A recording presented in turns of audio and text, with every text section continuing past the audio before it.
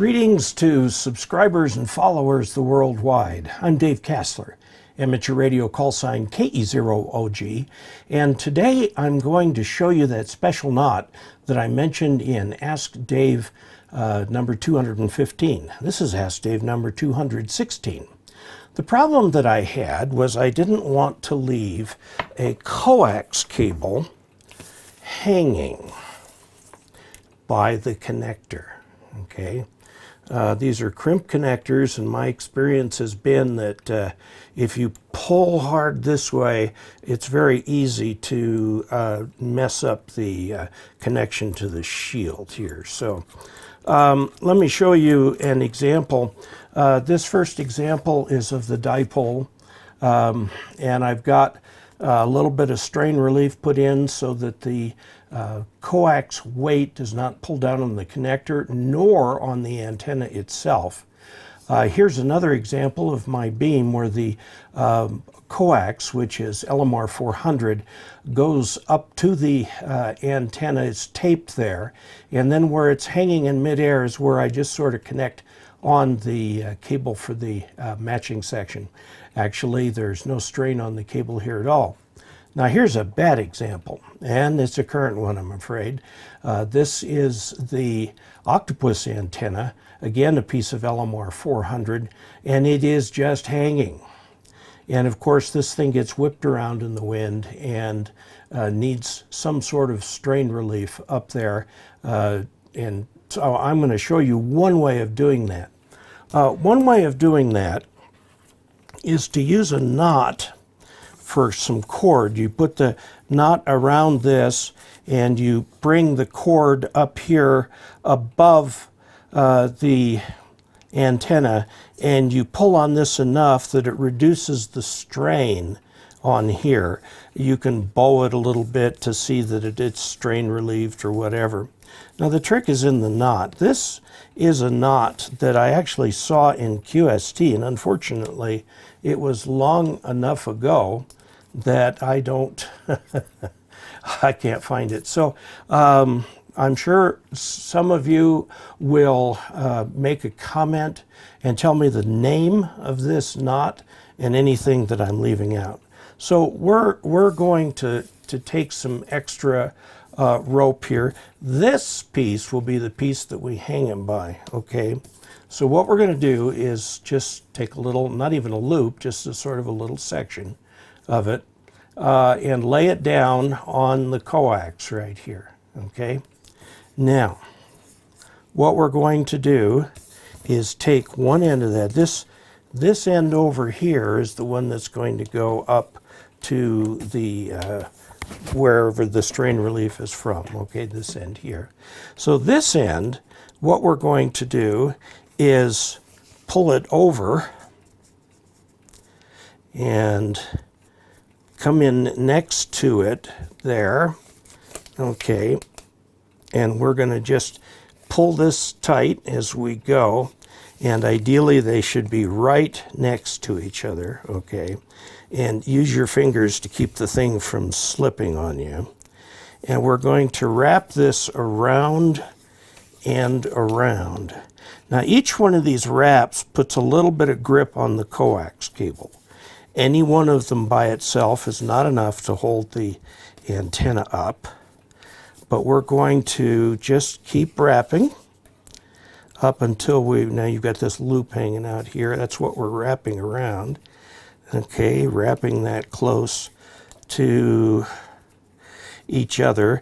And we're trying hard to make this kind of tight as we can. Now this cord that I'm using is UV resistant guy rope from QS Radio. I'll have to show you a link for that. And you can get this cord. I bought a 500-foot roll of it. It's since been cut up into many, many lengths, and so I have to splice them together in order to create guy ropes for new antennas, but it does seem to be genuinely sun resistant. Okay, now we're running out of loop before we're running out of rope. So here's our loop right here, okay?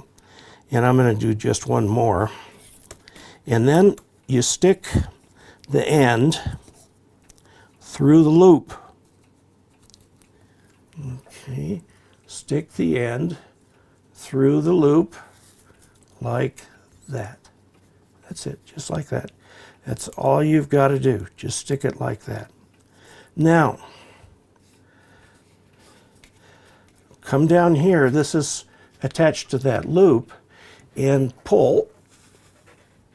And what that does is it will make that tight there. Now, holding it up here at the front, pull tight. Okay, now I bunched that up a little bit. Okay, here's your cable you're going to, or the rope you're going to use to tie it tight to something. And let's see what happens. See if we can, I'll hold on this and I'll hold on that. And it does slip a little bit, doesn't it? Slips a little tiny bit. If it does slip too much for you, that's a pretty heavy pull, by the way. In most cases, it would hold it tight. And as you get dirt and stuff down in there, it'll hold it even tighter. Okay, but this is one way to get the strain relief off. Now, if we need to, yeah, it does feel loose, doesn't it? Now, if you want to take the thing apart, you've got to get this out of here. So I use needle nose pliers to pull that last little piece out.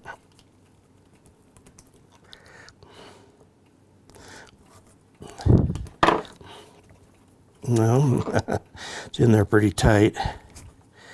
Once I pull this out, the knot will just fall apart.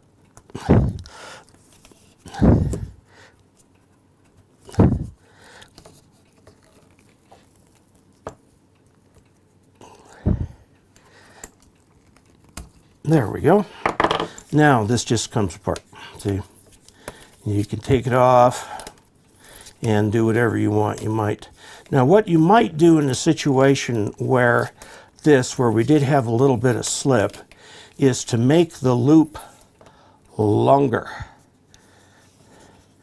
You know, like that. Because each grip around holds it a little bit. Now let's try this with a smaller diameter coax. That was LMR 400. The other one, this is RG8X, which is much, much more flexible than the other. Okay, so let's take this end here. Take this end right here. Okay, and we're going to do the same thing. This again is a crimp connector, and you can see where it's already, the braid is showing right there. It's been pulled on. I'm not sure this is a good coax. I'd have to test it. By the way, a good easy method of testing coax is to connect the coax to a dummy load. Connect it to a dummy load, connect up the SWR meter, and while you're wiggling the connectors and things like that, the SWR should be 1-to-1. You're connected to a dummy load for any length of coax and for any length of 50 ohm coax. Okay, and if there's something wrong with the coax, it's shorted or it's open or it's got a flaky connection, it'll show up when you do that test. Okay, so here we are. We again take our loop. It's just a piece of wire. We're not making a knot or anything right now. And we're going to hold that next to this. And we're going to take this and come around. And then, see, we're going to come around and then bring it back on itself there. Okay. And then we're going to wrap it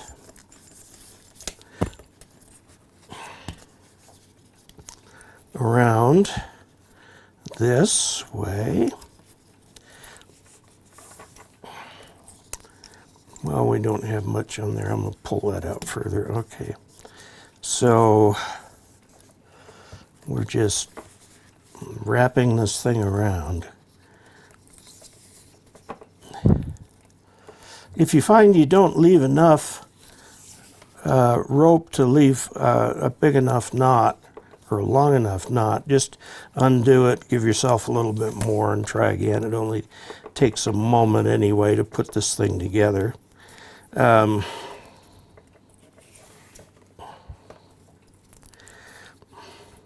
Again, the purpose of this is for strain relief on the coax, so you're not pulling on the connectors. And I had a double reason on the dipole I put together is because the connectors on the antenna itself, I didn't want to put any strain on that SO239 connector. Okay, we're getting down here toward the end.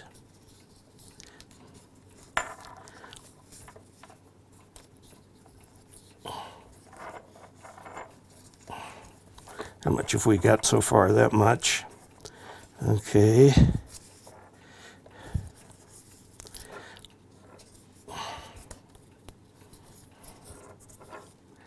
And we keep going and going and going.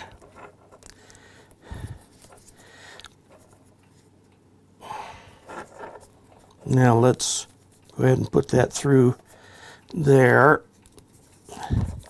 and reach down here and pull on that end until it's tight. Okay, now we want to pull from here, this spot right here, pull this way. It will shorten up the rope. Okay, there we are. All right, and this is on the, and this is what we would use for strain relief. Let's see how strong it is. No, that one isn't budging. Okay, so this would be a good strain relief, and you could, you know, like connect it into an antenna, the connector on the antenna, whatever, and then you can hang your coax without fear of pulling the connectors off. All right? You know, and that's really all there is to it. Now, if someone would please tell me the name of the knot, I'd appreciate it. And also be sure to check out the support page, dcasler.com/support, all different kinds of ways you can support. Please be sure to click like and all of that sort of thing. And I will see you next time in the Saturday live stream. So until we next meet, 73.